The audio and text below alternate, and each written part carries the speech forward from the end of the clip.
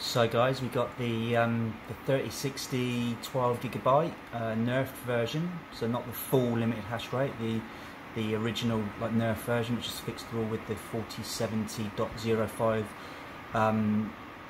driver. What I've done now is we've now got the 3060 Ti limited hash rate into this Dell XPS. I'm really setting this up for a test run. Just want to see how it goes before I think about moving more or getting more 3060 Ti's onto a full rig. So I've been running the 3060 on QuickMiner. Obviously QuickMiner just does Ethereum, so what we're going to have to do is install the Nicehash original software, which allows you to mine other coins, such as it, obviously switch the most profitable ones. So so we're just going to log into Nicehash. Just logging in here. So just logged into Nicehash here, and yeah, we've currently got 4 rigs going, 1 inactive, which is obviously the Dell XPS here. And so what I'm going to do is go to mining, and we want to download here. So we want to download miner or add asset. Obviously at the moment I'm running QuickMiner, but what we're going to want to do is run the Nicehash miner, which allows us to run other algorithms apart from Ethereum. I think at the moment, looking at it, mining like Ravencoin or Ergo at the full hash potential of a 3060 Ti LHR is a little bit more profitable than running Ethereum around half the hash rate, which is about 30-31. So yes, what we're going to do is we're going to go and install Nicehash. So we'll do, yeah, understand that. Go and download, and we'll install the. I think that's too much. We'll just do this one. And Nicehash is downloading here. Open it up. I agree.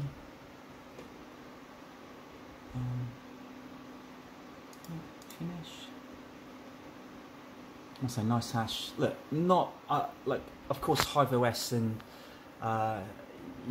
T-Rex Miner, NB Miner, probably slightly better softwares to run for mining, but for me, just the ease of Nicehash at the moment just makes a lot of sense. So yeah, upset that. I think I can close this down now. English, yeah, I think that's a good idea. Right, so we're just logged in now, and Nicehash is just opening up. Changes, that's all good. Yep, we'll accept these ones, and we'll accept that.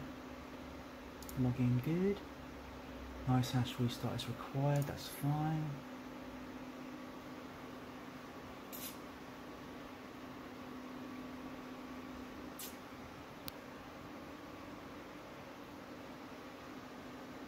Alright, cool. So what we might do, obviously you can see there, actually let's make that a bit bigger. Oh no, actually that is the full size of that. So let's, if I can put this on dark mode, I find it's appearance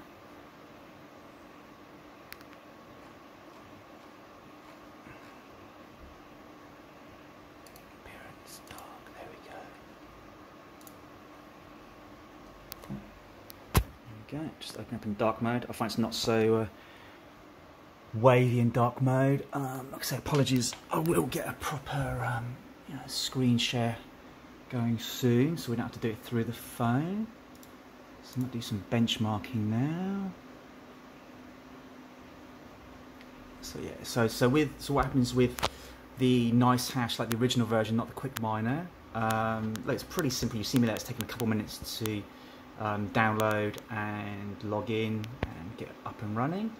is we now do a start a benchmark, and this then just runs through all the various I guess softwares and algorithms out there, and finds which well, found which ones we can mine with our GPU or CPU. I'm only going to mine GPU, and it will then, if you allow it, run the most profitable algorithm, or even switch.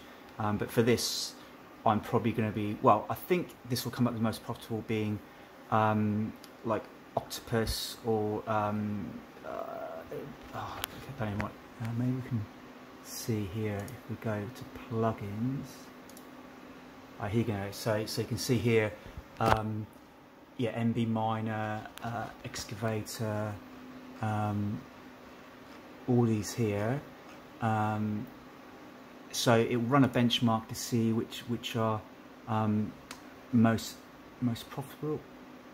Yeah, most profitable, and then we can start mining. So we'll let that run, and we'll see what it comes up with. And so while it's benchmarking, if you go to the dashboard here, you can see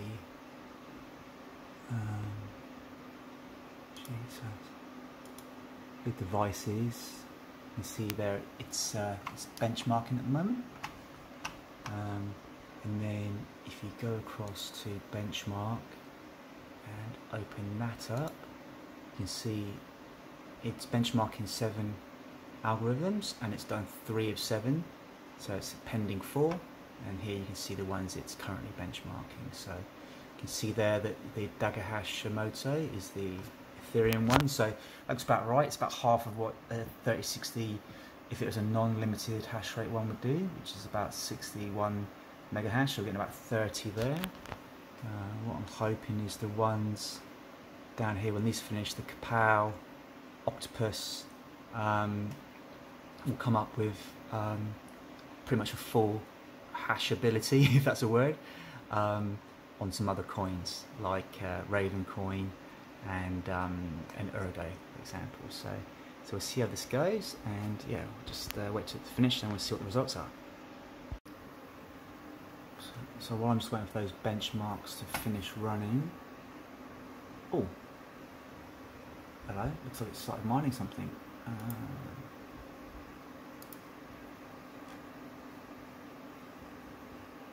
It's doing something there. It's mining, okay, KAPOW.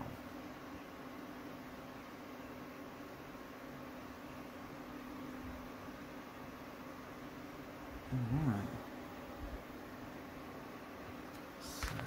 So obviously, so it's finished doing its benchmarking, and it's now mining KAPOW at 23 megahash. I think KAPOW is the Ravencoin, which, look, I'm not actually planning to mine because it's quite heavy on the power, and it's got enough heat coming out of it to melt Antarctica. So I'm just going to let that run. What I was just going to quickly do is go across to Nicehash GPU. I'm just going to do it for Google profitability, and I was going to looking for 3060 Ti. So if we just do enter hardware manually, we'll put this in Aussie dollars, doesn't matter too much, but we'll say no electricity costs, and we'll look for the device 3060 Ti LHR, brilliant, and then we'll do calculate, and this just so that should give us $5.19 a day profit, ignoring electricity. And if you go to the bottom, it just shows which ones are the most profitable. So you can see there, KAPOW, Grin, Cuckoo Cycle, Octopus, Autolycus, and Dagggerhashimito. I think Autolycus is the one I'm hoping to run, because it's the one that does Ergo. I think KAPOW is doing Ravencoin. So yeah, so just thought I'd show you guys that on the Nicehash profitability calculator. Yeah, obviously, you know, $5.19. You can do your sort of ROI then, you know, so the card costs $1,000, divide by say 5.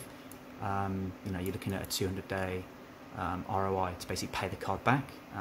So yeah, cool. So I've been playing around with the overclocks a little bit. I'm just running out of Nicehash, and I was running about 24 megahash a second on KAPOW.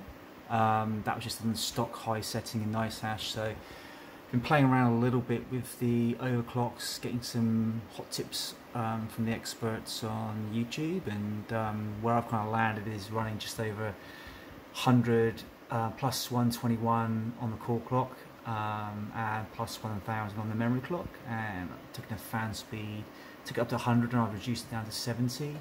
I think the temperatures there using GPU Z is 56, 57, and hotspot 60, high 68s. I'd like to see the hotspot less than 70 ideally, and you know, mid 50s for the GPU. I guess overall temperature is good.